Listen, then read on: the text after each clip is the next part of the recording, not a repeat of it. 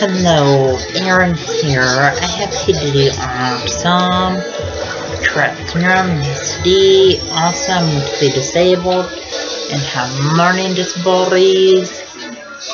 I'm first grade level at reading, second grade level at math, and I'm mentally first grade at age. Also, presentations I take. For my mental disabilities, I have therapy, but I take medications for my therapy.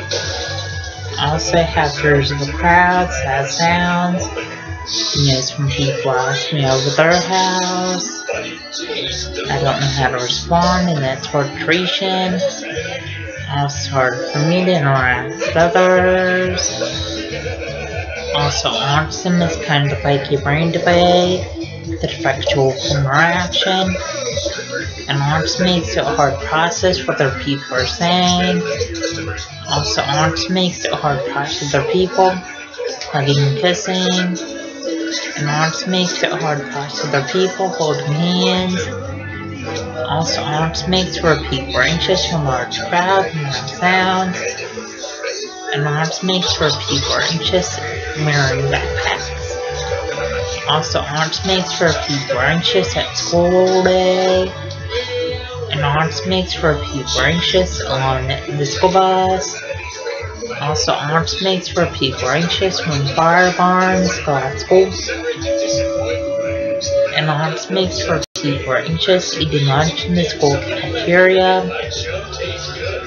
Also, just let you know, the signs of autism are lack of social skills, lack of eye contact, lack of speech, and lack of communication. And when people act up in school, that's a sign of autism. Also, when people have low grades in school, that's a sign of autism. Also, when people stem in school, that's a sign of autism. Also, stimming is kind of like hand flapping, and hand motion, hand movement, hand fidgeting. And people with autism stem in school classrooms, and stem walking out of school classrooms. Please subscribe, rate, and comment.